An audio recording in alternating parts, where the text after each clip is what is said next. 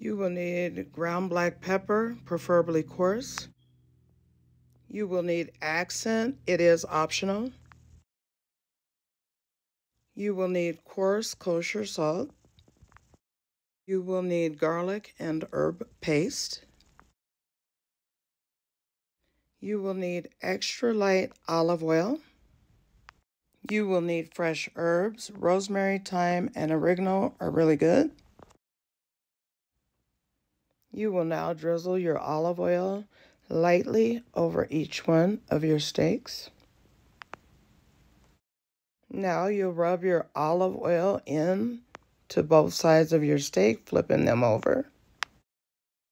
Adding olive oil to your meat will do a few things. It'll allow the seasonings to better adhere, and it will allow your meat to stay really, really juicy during the cooking process.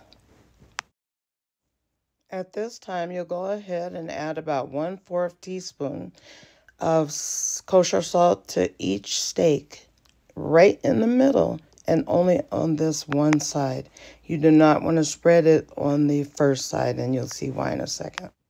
Now you'll go ahead and begin sprinkling on your black pepper. You want to sprinkle it all over the steak from end to end. If you like heavier pepper, then go to taste. Now you will go in with your accent, sprinkling it pretty liberally. You don't want to be extreme though. So I would say in total, you're going to use about 2 teaspoons of accent on your steak. That's for both sides. Now you will take a very sharp paring knife and you will stab at the steak in the middle. You don't want to go overboard, but you only want to isolate it to the middle where you had put the salt. This is to tenderize that middle so that it'll be as tender as the edges. There's no need to stab the edges on this type of a steak.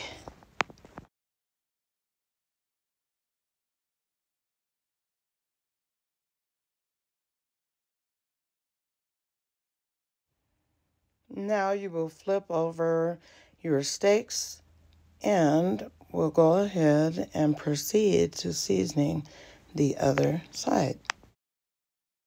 Now at this time, you'll go ahead and sprinkle your coarse kosher salt all over your steak lightly. Now, if you want it heavier, do it heavier, but in this case, we like it light. Now, I like to go ahead and sprinkle on my black pepper generously onto all sides of the steak.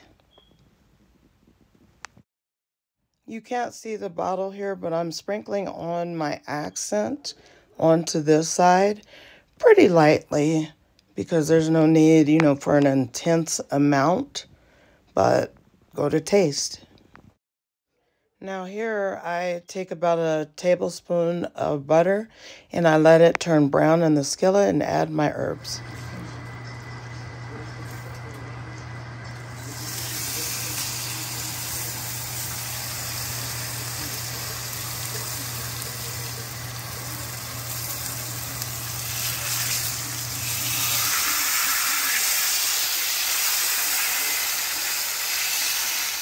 For a medium steak, fry it on 7 minutes on both sides. A few minutes in, go ahead and add in your garlic and herb paste.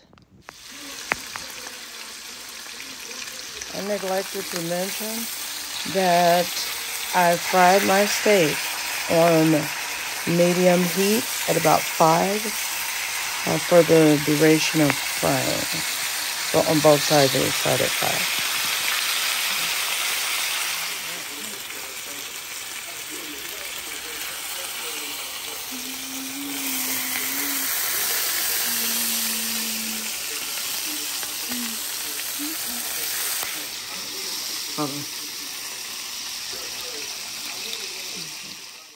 Went ahead and started making the plates, and we're doing some baked potatoes. They're loaded with sour cream, chives, Mexican cheddar, and bacon, salt, and pepper, I believe.